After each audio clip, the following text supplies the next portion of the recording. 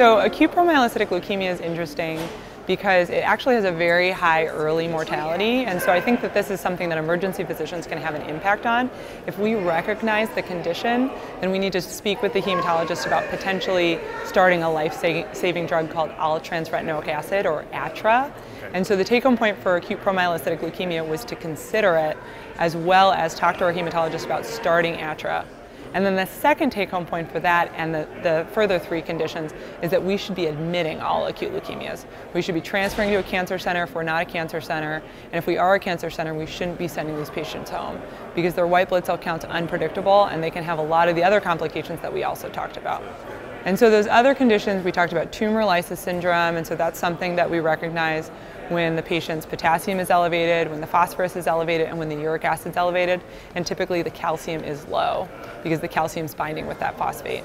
And so if someone does have tumor-lysis syndrome, we want to treat that with IV fluids as well as potentially hypouricemic agents. So that was the take-home point for tumor-lysis syndrome.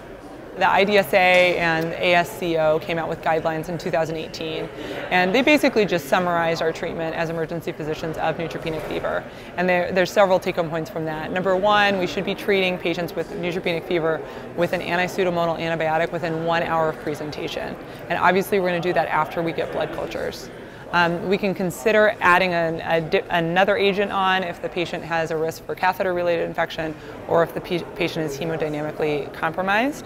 And we can also consider in stable patients, now the opposite end of the spectrum, we can consider doing outpatient treatment. But that's obviously going to be in close discussion with the hematologist.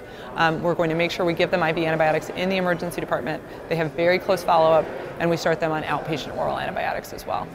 Patients who are at risk for leukostasis are patients with acute leukemia whose white blood cell counts are greater than 100,000.